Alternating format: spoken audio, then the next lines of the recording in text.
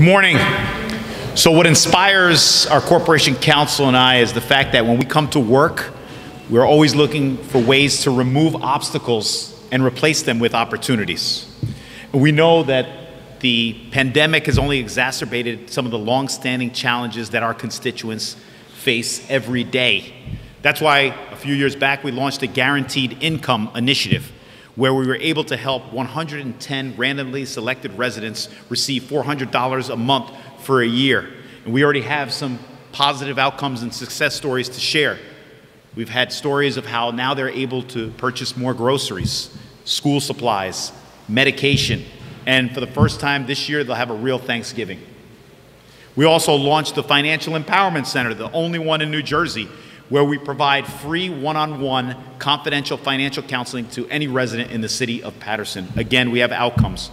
We've been able to help hundreds of people improve their credit scores, reduce their debt, and put them on a path to become first-time home buyers, preferably in Paterson, of course.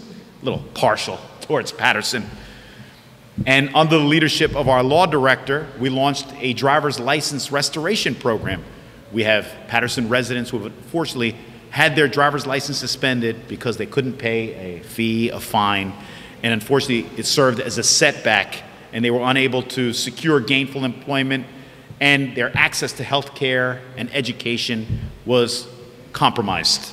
And we've been able to help individuals with that. And so today, in keeping with our holistic approach in improving people's lives and removing obstacles and replacing them with opportunities, we're proud to announce that Paterson has received a $600,000 grant to create a community court to provide alternatives to people who get caught up in the court system, for low-level offenders who just need an opportunity, not obstacles, to succeed. And so today, we're proud to announce, in addition to this grant, that we will be removing those impediments to progress, and we'll be moving forward to make further forward progress. And that was a football reference for former Fordham star here, Aymen Aboushi. Forward progress in their lives and in keeping with the theme of removing obstacles and replacing them with opportunities. So ladies and gentlemen, I'm proud to introduce our law director who has worked feverishly, vigorously, assiduously on securing this grant, Aymen Aboushi. Thank you, Mayor. Thank you. So first and foremost, I want to thank the Mayor for providing us with this opportunity. I want to thank the Municipal Council as well for their efforts and their buy-in. Also up here with me is Aymen Aboushi, who's an attorney from the Law Department, will be assisting in implementing this.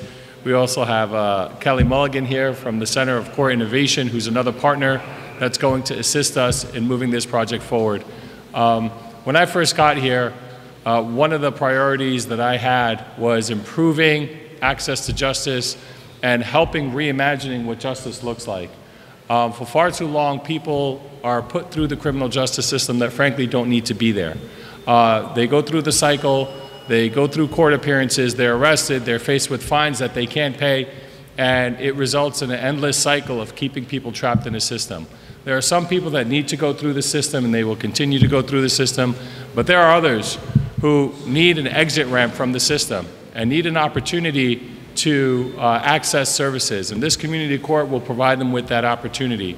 And our goal here is for those individuals who need the off-ramp, who need services, and who are offending for reasons pertaining to social justice factors or equality factors or economic factors, get the help that they need so that they're diverted from the court system, their cases aren't clogging up the court system, we can focus on the individuals who should be in the court system, and that member can return to society and be a productive member and a contributing member. So I am really excited to announce with the mayor and again with the council's assistance this grant, $600,000 grant that was awarded, and we look forward to ushering in this program and working with the City Council to do so.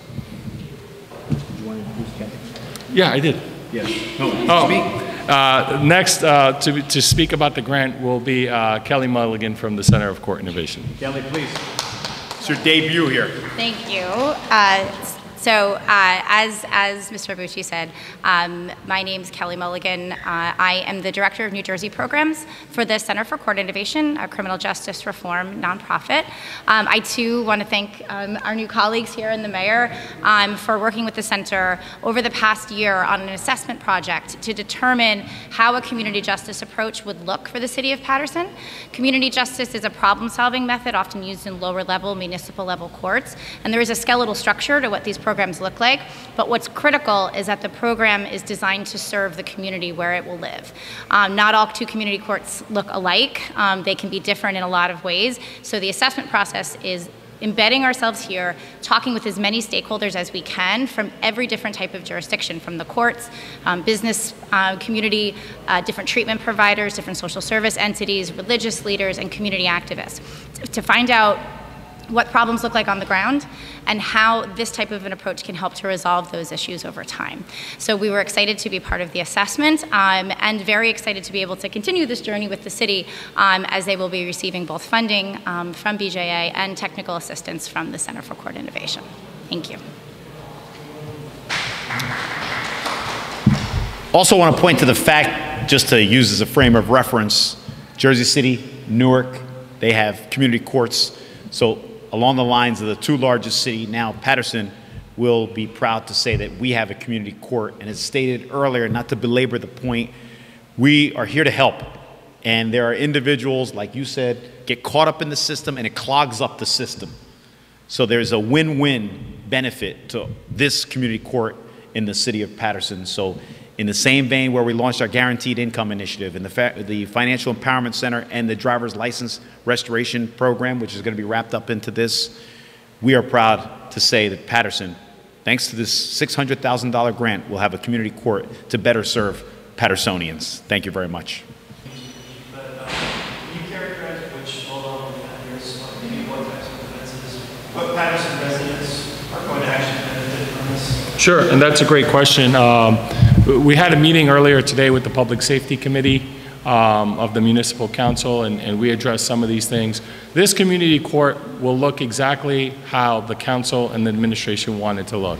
There'll be a list of offenses that will be eligible for diversion, and there'll be a criteria listed as well in terms of what types of offenses, what types of services can be provided, is the person a reoffender, things of that nature. So at this point, we're looking to address disorderly persons offenses, crimes including drug possession, petty thefts, and things of that nature. And we're looking to see if there are underlying issues that cause this person to offend that can be addressed. So a complete list of offenses will be developed.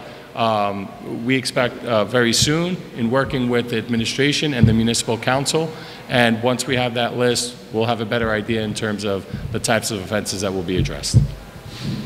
How long do you think the program would last? A year, 2 years, 1 year? It's a good question, and thank you for that. So this grant provides us with enough funding to have the community court go for at least 4 years. And that's going to be a critical period because over the next few years, when the program is up and running, and hopefully it'll be up and running shortly, but when that program is up and running, it'll be a work in progress. So we'll be able to see what's working, what's not working.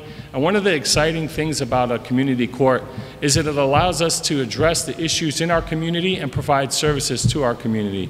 So we can take advantage of a lot of the community-based organizations that Paterson is known for in helping our residents. We can also do things like partner up with the local community college, Passaic County, and offer services through the college and possible education and training. We can work on things like license restoration. We can work on things like expungements. So we really are looking to streamline our criminal justice system and not have it be a revolving door. When people come in, we can provide them services so they don't have to stay in the criminal justice system. They can move on. And again, we can focus on the issues that are really impacting our communities. So, well said. Couldn't have said it better myself. And thank you, Deputy Mayor Pilar Rivas, for joining us. We appreciate your time, and we look. Thank you. And we look forward to this initiative in Paterson. Thank you.